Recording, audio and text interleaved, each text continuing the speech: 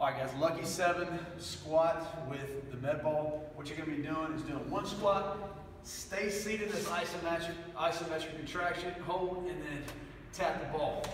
And then you go 1, 2, 1, set it back down, 2, and then 3, 3, 4, 4, all the way up to 7. So it kind of screws with your mind a little bit because you get people doing different things, but do the squat, stay right above the ball, tap the wall, and then keep that going. The point of this is getting those squats and getting those isometric holds. It's gonna fire those legs up. And that is the lucky 7.